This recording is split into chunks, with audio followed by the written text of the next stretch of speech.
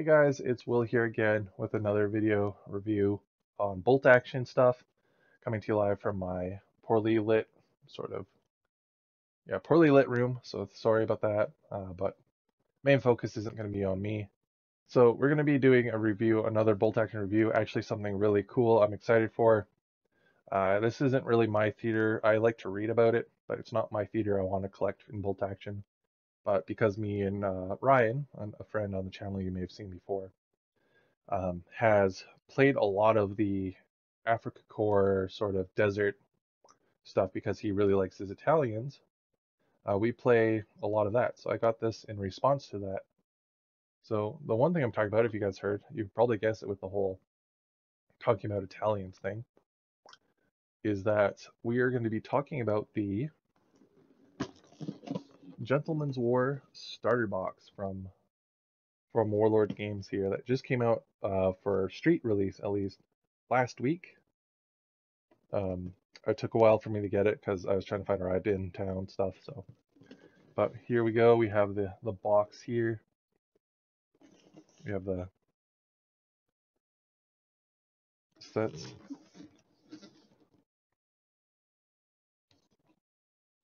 And yeah, in the back here.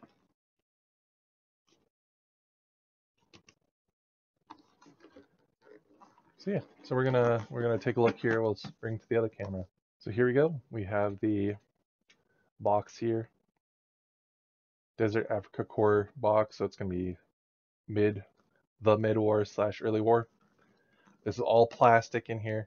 And there's actually some new vehicles that you can only get in this box set right now. That's the main reason why I bought it. I lack armored cars. The only army I have an armored card for is the Italians, because you need the Belender, whatever it's called. I'd always recommend that one for anyone looking to start Italians. But we have that side, more sides. There's the vehicles.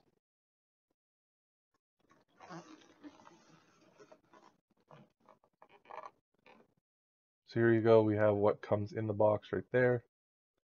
So we have the book, lists the assembly guide, 24 dudes, one car each, water slides, damage markers, templates, markers, dice, and a pocket rule book, which I'm excited for too. So we have, because it's a newer box, the new Combined Arms, so this is a great way to start if you want to play that. It's a cool campaign mode. Stuff that they recommend for continuing your collection in the Desert War there.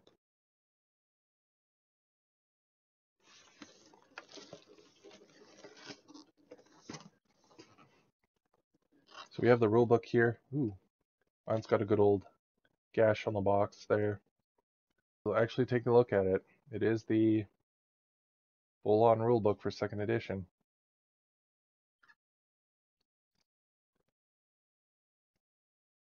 So it's got stats for your armies in here, so you don't need the army books, which is nice. Just like how old Warhammer books used to do it, they give you the basic special rules and generic units and cool special vehicles for each army in this book. So you don't need any codexes and stuff to play. You just play with this. So I'm excited for this. I'm going to stick this in my bag. I don't have to take my hardcover anywhere because that's starting to get worn out. So just like the Tank War box I did a review on, or the Pegasus Bridge, here's a sort of book. Explains everything that happened in it in that era. Sort of like characters to know. Aaron Wimel, his model. Then we have Montgomery. He has a model.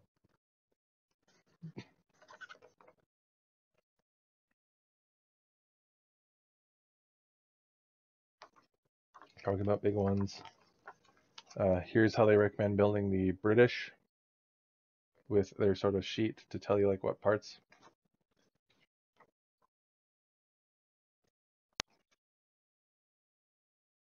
There's the Germans, same idea. And this is cool. They've been adding these to the new ones. So here's how to paint them using different paints from Vallejo and Army Painter. Scenarios.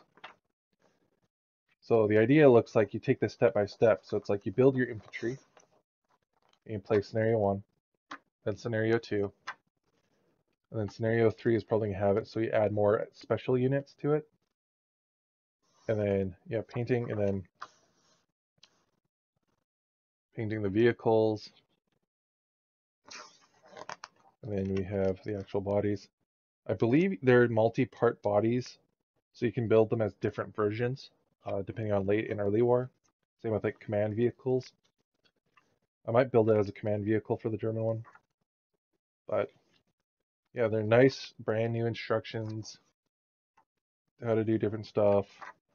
And then of course, here's what they recommend to add. Of course, you can't have the African campaign without adding the brand new Italians to your roster.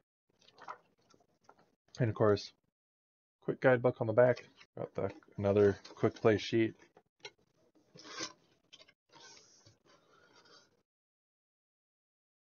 Just like on that back of the book, so you can give this to your friend. Rulers. Then on the inside here, quite a bit of goodies. We have the data cards and transfers for the vehicles, and just for the vehicles it looks like? Yeah, just for the vehicles. And it looks like they combined the two on here. So this is a unique decal sheet to this. Oh, it actually has all their stuff on here. Actually, let me pull that out. This is new. I've never seen them do this before. So on this transfer sheet here, you can see, pardon my shakiness, you have the German decals, the mark, the cross there, the desert African core sort of symbols, the license plates. You have the stripes on the arms here for the Germans and the British side by side. You have their helmet markers too, and then you have the set symbols for the British there, and their desert guys. They only give you one number for each, so you can build these vehicles. There's supposed to only be one in there, so. Then we have the stat cards, the Rommel sort of command vehicle on it. Then you have the generic one that the Germans can have. They can be used for all theaters of war. There you go. British one.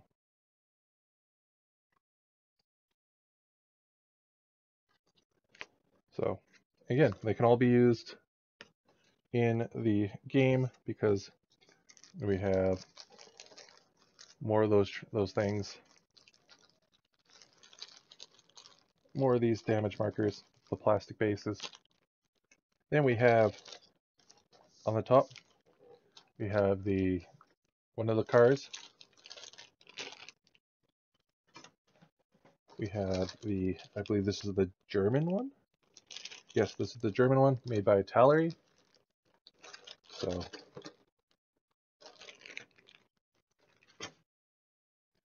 we have the order dice again with those plastics. Ooh, I like the desert ones. So these are new colors to the game. So there should be enough dice for each side, but again, they'll go into my bag of holding. In here we have the Sprews. It looks like they have split them side by side.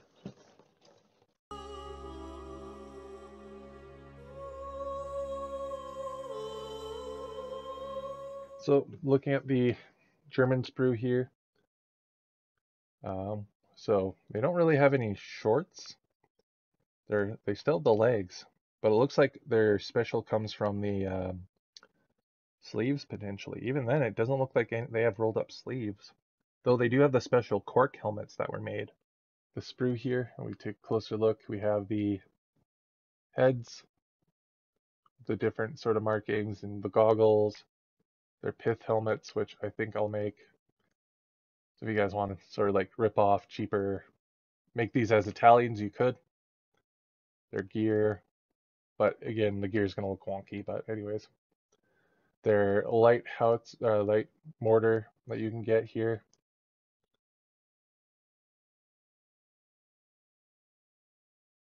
And their machine gun crew. They have an anti-tank weapon, anti-tank rifle, so you can build it either or. Their rifles and stuff. No STGs or Panzerfausts because they didn't get those yet. And then on the back here, you have your extra sort of like ammo pouches and stuff. And then of course the back of the sprue there. So basically these guys were just given the Blitzkrieg sort of uniforms, and through the power of the sun it changed them to give them that African core gray. So basically these are just add-ons to the early war Blitzkrieg models with the different helmets. These are the British or 8th Army African Corps. So actually these ones are the these are it. So these are so these are the same ones.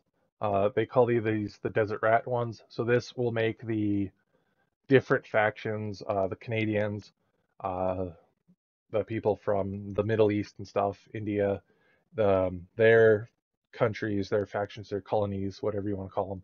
These will build those, plus, your generic British. And because this is early war, there's a lot of Thompsons in here. You don't have any Sten guns, they're just Thompsons.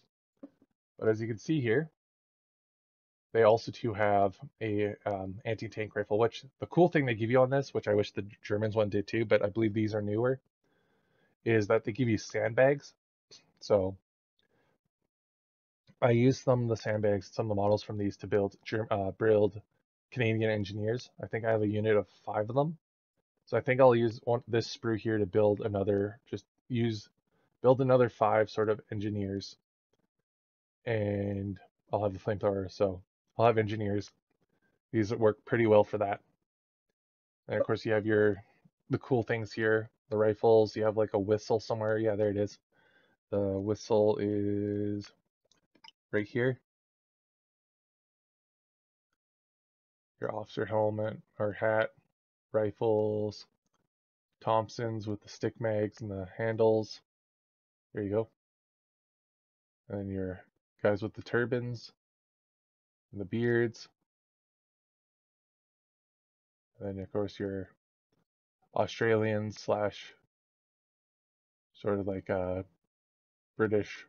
You're British and Scottish. Make these guys into Scottish dudes. But yeah. And then again, there's 4 sprues of these. Again, in one our many videos we've done unboxing pin markers for a quick overview for those who may not seen the other ones, or depending on when I release this. The game works using a morale system. So the more damage you take, the more things that happen to you, that happens around you as the battle goes on. You'll start taking what they're called pin, so PIN. And the more you get of these on your unit, the harder it is for you to do things. You have to do tests to make sure they don't run away. And if the value on this little dial here ever gets higher than or equals to their base morale, so like inexperience is 8, regular is 9, and veteran is 10. Some have more higher, but you can usually never go above 10. But they'll run.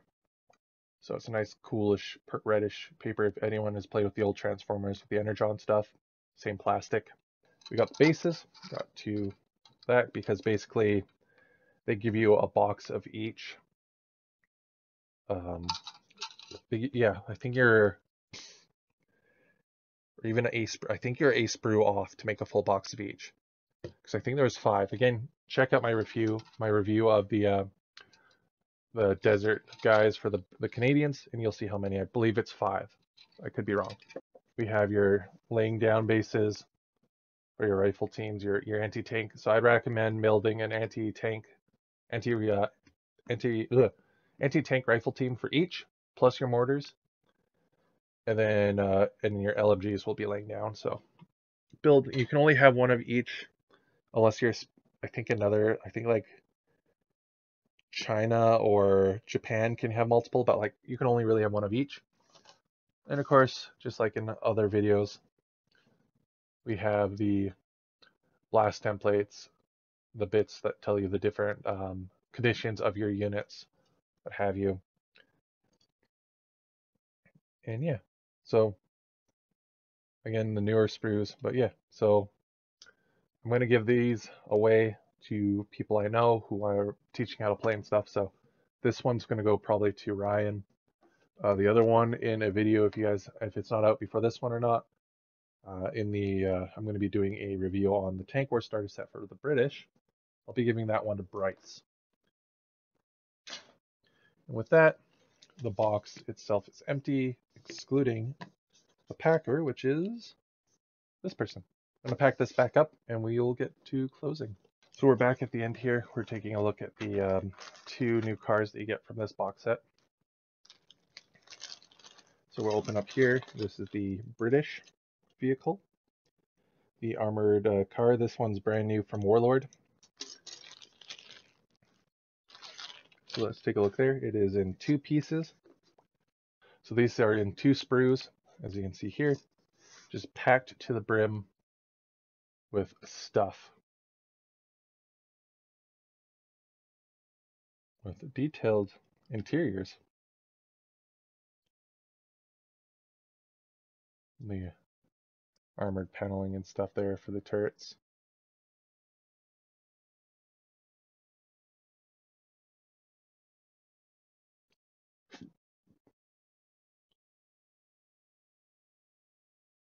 A lot of internal detail there.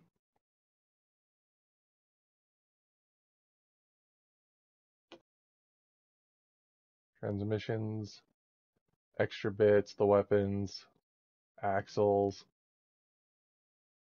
and the tires and the sides.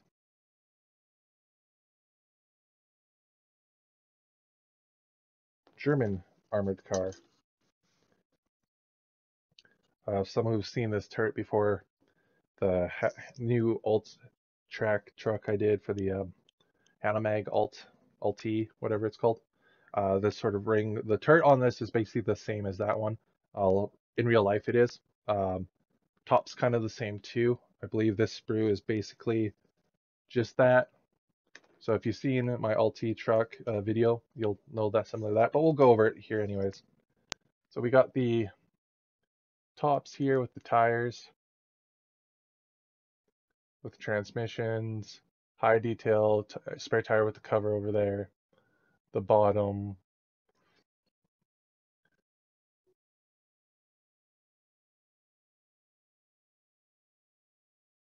and we have the second sprue here, which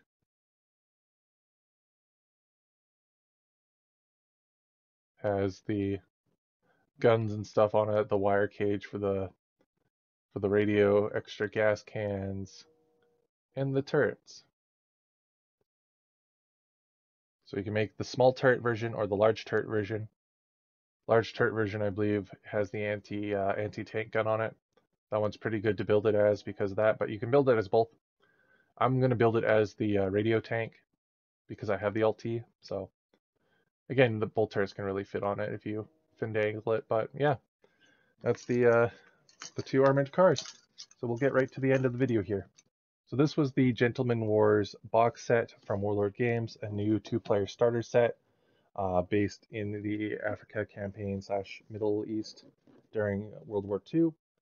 I really like it. I wish, still think Banner Brothers is the better one because you get that terrain. The Japanese one's pretty good because you get all new plastic stuff and some models that you'll actually use while playing that army. So that's second best. And this one I think would be third best because you're in the desert. There's not a lot of terrain like houses and stuff that they make / you can get. So they give you more dudes instead to equal value. All their stuff you'll find the money cost value will be equal to how much you'd spend anyways. Some though it might seem a little bit sketch, but it's about the same doing math. Though I do wish there's a picture here that you can see that has the trench stone walls and stuff that they make, or companies that they sell terrain for makes. I wish they would have thrown in maybe remove 5 dudes on each side and give us or 6 dudes from each side because they're 6-man screws. Remove a sprue from each side and give us this terrain here, just a bunch of sandbags and walls, and give it to us on that because if you're playing desert stuff, there's a lot of their missions. Me and Ryan have the campaign books for these. So, and a lot of them want you to have dents and hills and sandbags. So it'd be really cool to have sandbags in this, but as a starter box, especially if you want to go after campaign, which I think is pretty neat reading it. Rommel became huge there. Montgomery and Rommel, like the big, back and forth, their rivalry grows from here. This is really where World War II explodes. Like it really goes off. So it's nothing to not read about and be excited for. I would be if I wasn't really into Market Garden. The most disastrous airborne assaults ever. But again, you're running on pure analog. They didn't choose to, hold back. It was stormy. It was bad. But yeah, I would highly recommend this. Playing it with a friend. The vehicles in it are worth it. The models are really nice. I can say a lot of good things about this box set. The rule book is worth it, and all that stuff. The models, it's you're not losing anything getting this. You get everything. You can play straight from the box. All you need is clippers and glue. You can just play. But with that, I'm gonna go, guys. Thank you for watching this. It's been long enough as it is. I'm gonna go edit this and hopefully post it tonight. So yeah, we will see you guys later.